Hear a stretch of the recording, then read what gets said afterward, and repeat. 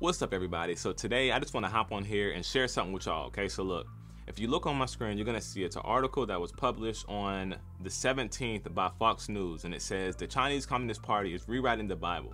If we scroll down, it says as part of a push to synthesize religion, the Chinese Communist Party has embarked on a 10-year project to rewrite the Bible and other religious texts. All right. If you scroll down a little bit further, it says across Henan Province, local CCP officials forced Protestant churches to replace the Ten Commandments with Xi Jinping's quote, "Thou shalt have no other gods before me." Okay, so look, this is right here in your face. But to go further, let's read in the Bible to the book of Amos, Amos 8:11.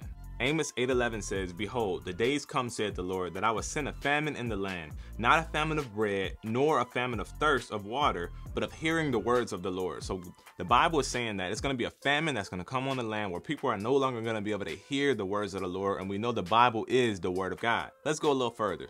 Revelation 22:18 through 19, it says, "For I testify unto every man that heareth the words of the prophecy of this book. If any man shall add unto these things, God shall add unto him the plagues that are written in this book. And if any man shall take away from the words of the book of this prophecy, God shall take away his part out of the book of life, and out of the holy city, and out of the things which are written in this book." That's in the Bible. That's the last book of the Bible. And this is God saying, if you add to the Bible, God is going to add to the plagues. And if you take away from the Bible, God is going to take away your name from the book of life. So look, my question is this: if God is not real, if God is like this sky data that y'all like to say, why are they trying to rewrite the Bible?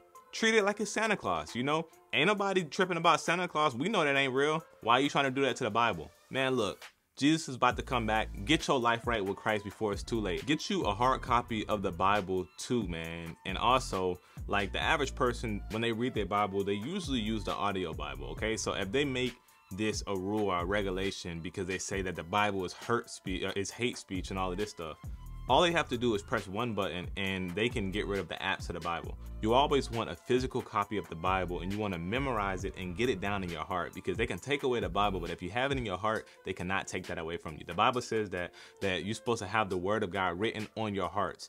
If you write it on your hearts, then bro, it's going to be with you everywhere you go. As always, I love y'all. God bless.